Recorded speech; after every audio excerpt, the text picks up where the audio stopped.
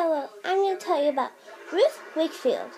Ruth Wakefield, she was born June 7th, 1903 in West Walpole, Massachusetts.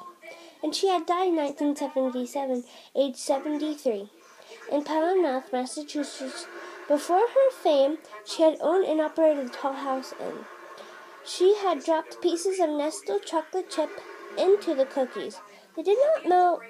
They did soften. That is how she baked the chocolate chip cookie.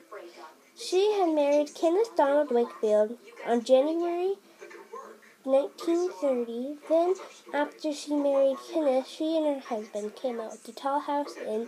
That is her story. What's yours? That is Ruth Wakefield, the first woman to invent the chocolate chip cookie.